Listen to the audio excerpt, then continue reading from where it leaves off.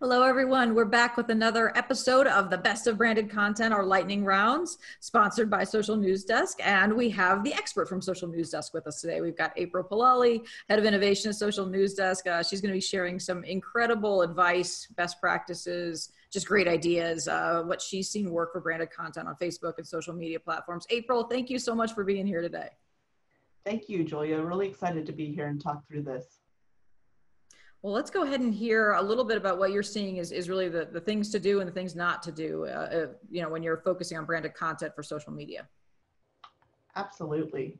So when I'm working in the branded content space, I've been working in local media for over 20 years. So what I've seen is just going to go through today is some best practices to really get better performance, better oomph for the campaigns that you're doing. So we're going to go through 5 tips of common things that I see either go wrong in a campaign or just so that you could do better to see more success. So as we know, branded content campaigns are really great campaigns for clients. When you do branded content with a publisher and actually share content on social with a publisher, it performs 25 to 55% better than if the client just shared that content themselves. And this is a stat from Nielsen, and that's really powerful in the results that these publishers and newsrooms can bring. Plus, on top of it, it's even more it's safer than if you're working with an influencer, something in that space. Stations are the original influencers, but they have tried and true and trusted brands, where a lot of these influencers that are popping up on TikTok and Instagram, it's hard to say who their audience is or if they'll be around tomorrow. So I really love working with the publishers on this piece because it's a great opportunity for both clients and publishers. So jumping into the quick 5 best practice here. Number 1 is making sure you use clear client branding on any campaign you do. And this happens a lot as sponsorship pieces specifically. So maybe not as much in direct ads promotions for the clients, but when you're doing sponsorship of news content, a lot of times the branding isn't clear enough in the campaigns I'm seeing. And you don't get a lot of value for the client. It shouldn't be a game of where's Waldo to try to find the branded content partner. It really should be plain and people should be able to see it. So just to give you a quick example, this example with News Channel 5 from Nashville, they did a partnership with Hughes Coleman Injury Lawyers here. The only integration and the only really note or head nod to the client is that tag at the top there where it says with Hughes Coleman Injury Lawyers. That's really not enough to give value for the client. They're not going to see people really searching out their brand. They're not going to see brand lift or engagement around that. It needs to be an extra layer beyond just that. And what's also important to note is that sometimes Facebook actually doesn't even show that tag. There's placements on Facebook where it just says paid partnership. So you know there's a partner, but it doesn't actually show up and say who it's with unless you hover on the icon in the upper right, and then you could see who the partner is. But again, it's not a hide and seek game. It really needs to be clear in the promotion who's sponsoring, who the partner is. And that doesn't mean it takes away from the content. It just means that it actually gives value for who you're partnering with. So in this example, what I would do is actually include a larger logo from the client in the lower right instead of the Sky 5 logo, since you already have the Newsroom's logo at the top. A couple other things to note. It's important with these logos to be easy and integrations be easy to read on mobile. 90% of the impressions and the reach that we get on these campaigns happen on mobile devices. So make sure that it is legible in that format. And if you're doing a video segment, you should have the branding throughout because sometimes people pop in or see different parts of a video, or especially with Facebook Lives, they may come in the middle of the Facebook Live. So you really want to make sure that that logo and branding's up the whole time. So a couple examples here that I like to look at.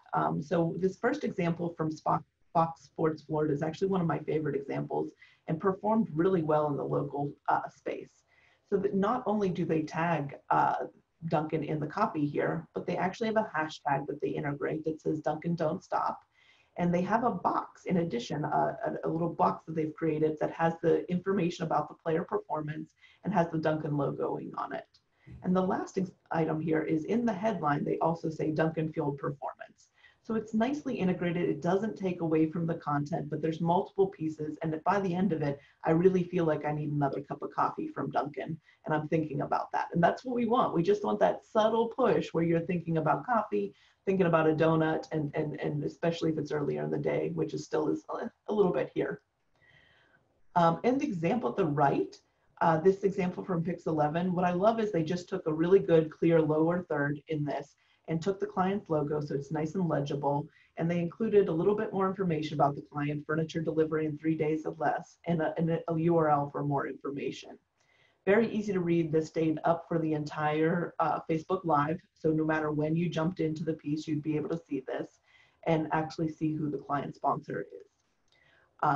And the other important thing to note is the logo for the client is on the left-hand side of this, because if you put it on the right-hand side, you have the audio icon that might end up over top the client's logo, or that eye icon that tells you what branded content is. So it's always make sure you have the client's logo on the left so they don't have a Facebook overlay on top of it.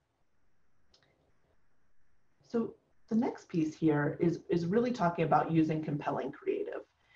A lot of times when clients give us copy creative to use, it's not always what's best for social. And I have a good friend who always likes to say, just because we can do something for a client doesn't mean we should. So thinking about that, we actually can make the client's campaign better if we push back on them gently and say no, but give them an alternative and really help them understand what will work better. So here's 3 examples, and I actually went to Facebook and looked for examples of branded content that were performing rather low, underperforming for those station pages. And if you can tell, the common theme between all of these is that the client really took their banner ad and put them on social. They didn't create something that made sense for social. So while you absolutely can do this, we don't recommend this. I always joke, especially in TV, you would never take your radio ad and put it on television. It's the same thing for social. You would never take your TV ad and put it on social. You'd never take your print or your digital ad and put it here. You can, but it's not going to perform well. You're not going to see the best results.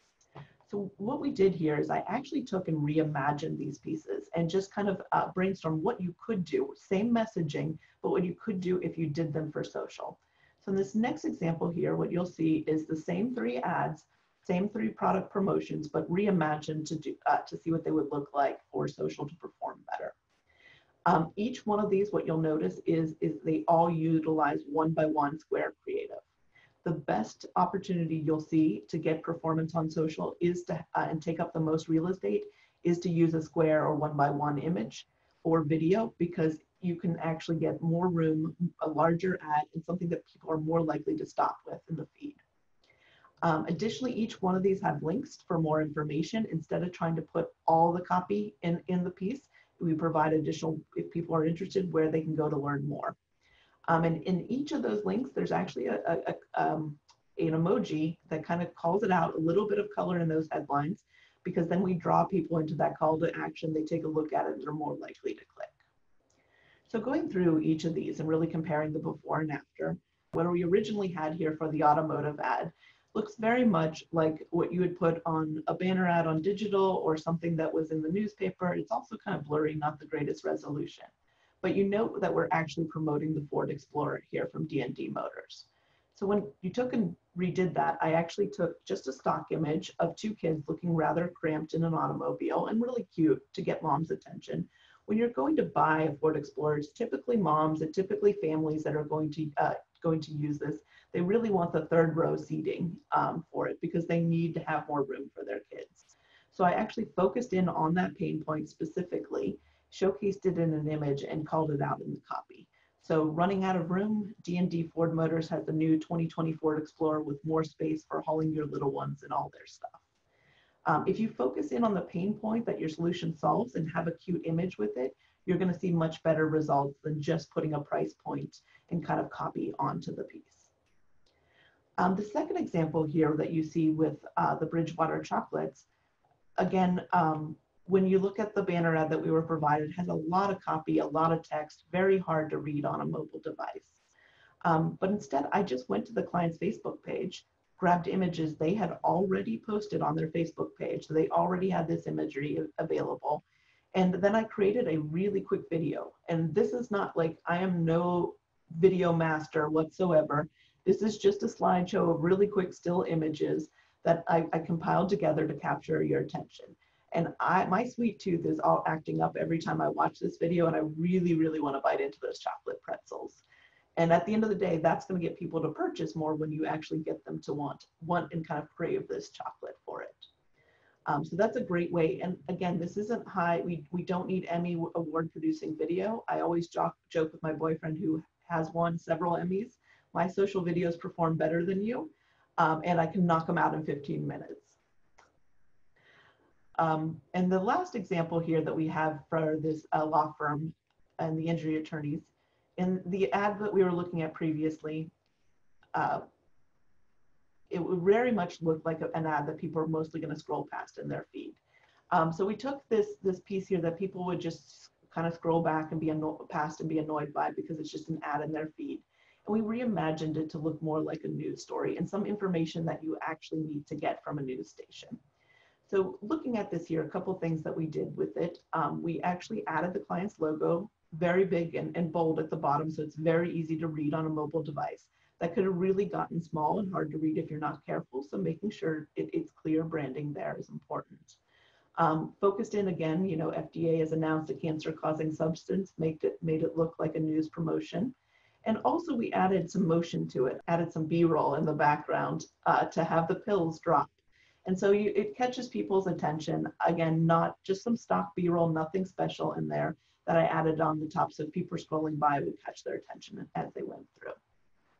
Again, just thinking differently. This isn't rocket science. It's just thinking differently and really thinking, hey, what would get me to share something? What would get me to get my attention as I scroll through the news feed? So a couple more notes on compelling creative. Really, when you're talking about it, when you're trying to create creative for social, it's important to note your thumb is in control. As people scroll past, the thumb is in control of what you're looking at. So at the end of the day, you want thumb stopping creative. You want to get them to pay attention and see what you're creating. And if you get them to notice it, they're much more likely to interact, purchase, and engage. As we already mentioned, square and vertical images and video. It's also important to test multiple creatives. A lot of people will see a video and be more engaged. Some people like still images and don't want to actually deal with a video. So making sure to test a couple different elements, a couple different pain points, different pieces of copy, you're going to see some data and get information about the right decisions to make for those people. Short social copy is also important. So when you're on social, Instagram and Facebook both know that people don't want too much text. So they actually give you a continue reading button if the text gets longer than a sentence or two. So keeping it short, to the point, like we did in the examples above, focus on the main point and then give them a link for more information, and you'll see the best results.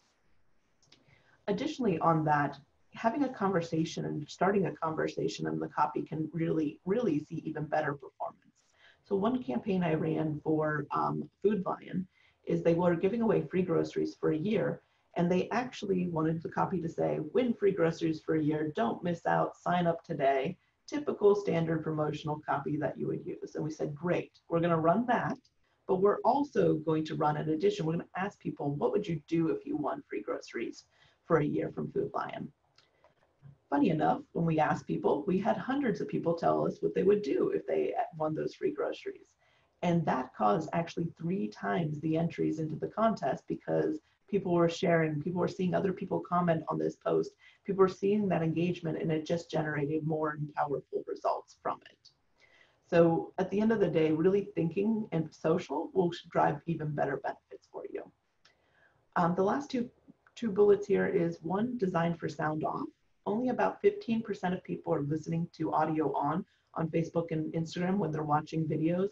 Either A, they're in a place where it's not cohesive, like work or something where it's not cohesive to having audio on, or 2, they just prefer that silence. They don't really want to listen to the piece. They want to be able to just read and kind of move on from there. So you saw in the video examples I created, neither one of them had audio. I absolutely could have layered it in as addition, but since so few people listened to it, I didn't take the time to worry about that element. And then the last piece is designing for mobile. We've mentioned this before, but these are all going to be served on mobile devices.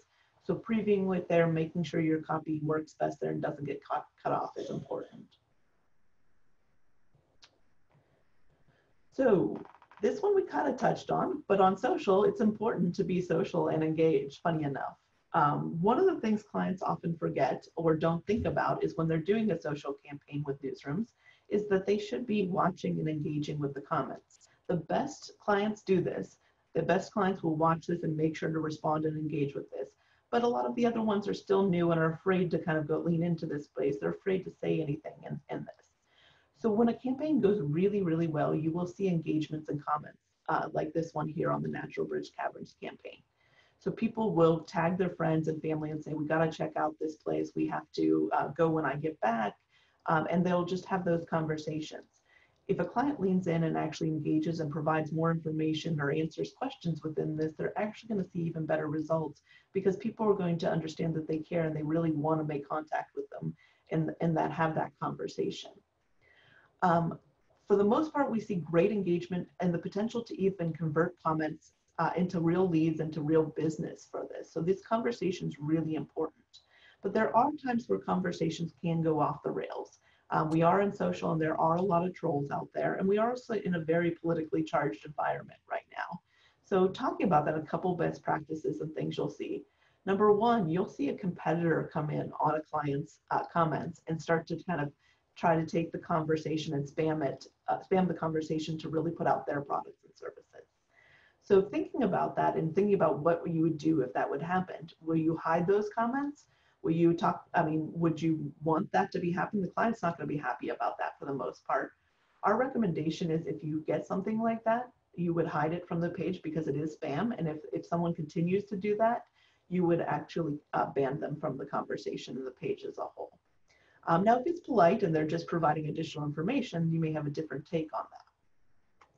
Another thing that will happen is, especially in the political environment we are in, oftentimes, even if you have ads that aren't political related, they will go off the rails on politics or things around that, like whether you should wear a mask or not wear a mask, and those type items. It's important to watch those conversations and those comments just to monitor and see what's happening. We also recommend that you have a page policy for comments for your newsroom as a whole if you don't already.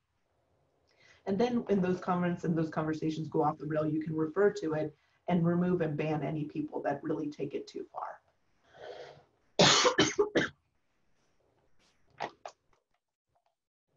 The last thing that you will see is that you will get complaint about the business. You have a former customer that isn't happy or has had something happen. In this case, our best practice and recommendation is to have the client reach out and respond, acknowledge the user, provide additional avenues for them to follow up, and have that conversation and dialogue. You'll see much better results if you acknowledge the user and provide solutions for them to have a real conversation offline than you will if you would hide or just try to avoid those types of posts. So tip 4, leverage targeted ads. Facebook, Instagram ads can be a great element to layer on top of what you're doing with the branded content space, especially if you have a campaign that is much more narrow in focus. Organic posts work great, and so the example that we were looking at with Natural Bridge Caverns, that could be great as an organic post because it has a very, very broad audience around it. But when you're doing with something that is much more narrow, targeted ads can actually help you produce even better results. So this is an older example of a post, but just to give you a case study here, this promotion with WFTV, when it was done several years ago, what they did is they actually posted organically. It performed really bad. Because the targeted audience for it is not your general user. It's really the audience that would reach out and engage with this type of promotion is 50 plus and someone that has issues with kidney disease. That's not your traditional fan base on your newsroom. So when it was posted, it kind of bombed. Nothing against the content, it was just not the right audience. And as you know, if you don't have the right audience, you're not going to see success. I like to think of organic posts, typical to like what you would have is run a site banners on your website. You're not targeting anyone specific, just anyone who comes to the website that day or is viewing it might get the ad. where when you do targeted ads on Facebook, you can actually get the right audience, the right age, the right demographics you need to reach. So when this didn't perform really well, we converted it to a paid targeted ad and actually just put a small budget behind it. And the results were amazing. Again, we targeted people 50 plus that had kidney disease. And specifically, the goal was to talk to people about diets and making sure that they're protecting their eating good diets when they have kidney disease. So we had 95 shares on this story, which is actually really powerful for such a small niche piece. That's amazing. And we had 19 comments on and several hundred engagements. What was great is one of the comments was a story. It was actually a user that had worked with the Orlando Clinical Research Center, had seen great results, and just shared the power of the work they had done. And we are actually able to take that story from the comments and turn it into a second piece of branded content and kind of a follow-up story from there. So the last piece here is the discuss approved categories. And I love this piece because there's all kinds of categories, and Facebook has all kinds of ad policies, and they're all over the place and crazy.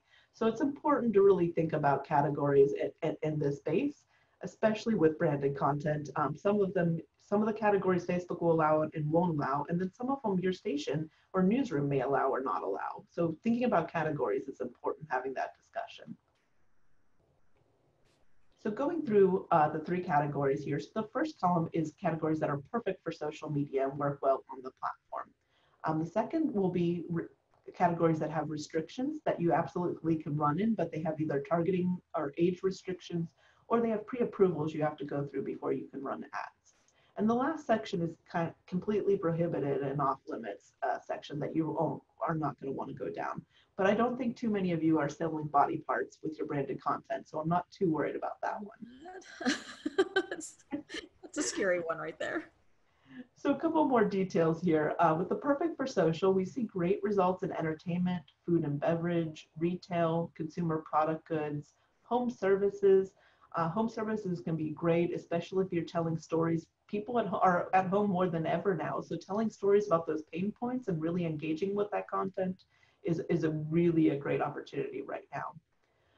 Healthcare, professional services like banking, credit unions, pieces around that. Education and automotive, you can see great success in all of those categories with no worry about any of the ads that you're creating in that space. However, some of the categories to look out for in the restriction section, the first three here, housing, employment, and credit, if you are doing paid targeted ads with those specifically, you have to be very specific in your targeting because of legal laws around anti-discrimination. You don't want to discriminate against any specific audiences. So Facebook won't allow you to do any age targeting, gender targeting, and your detailed targeting will be very limited in this space. Specifically when you're linking to an employment application or a credit application and the content that you're providing. Also note with the housing piece, this also applies to retirement housing.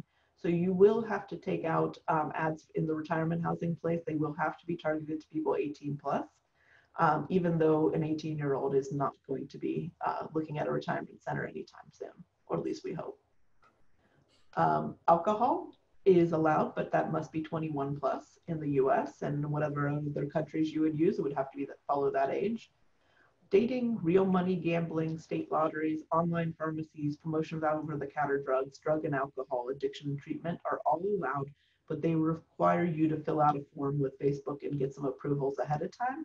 And that can take up to a month or 30 days. So if you're working in anything in that space, please plan for extra time.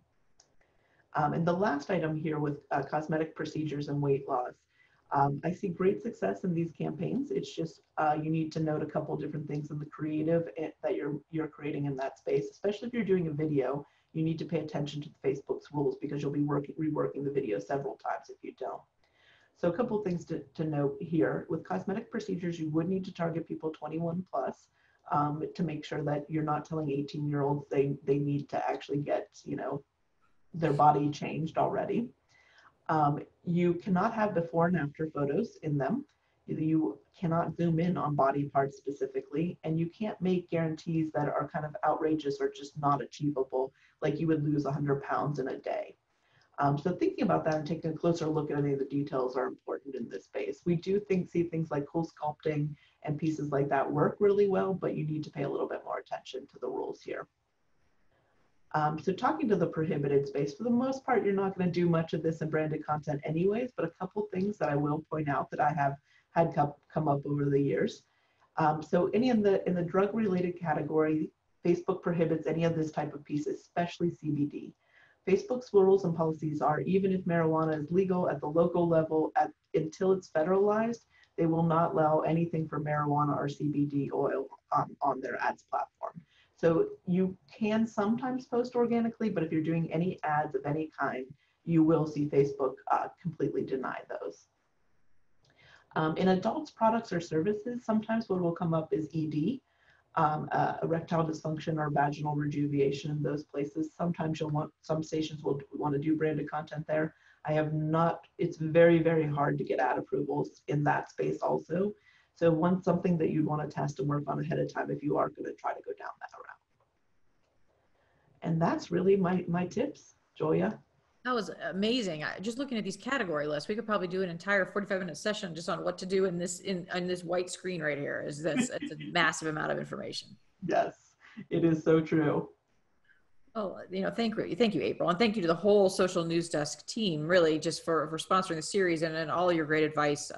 You guys always are a wealth of information and always definitely sending us in the right direction in all cases. So we appreciate all the guidance and advice and fabulous ideas you shared today. Well, thank you. We really do want to make an impact in the branded content space for local media and really make it easy. My joke is that we go out and sell the dream, but then we need to execute the nightmare. So at Social News Desk, we're really working to build education and especially technology with our campaigns manager to really make life easier for the newsrooms that we work with. Well, it was awesome today, and thank you as always. Appreciate all the good work you guys are doing, and we're glad we have you for advice. Awesome, thank you. All right, thanks.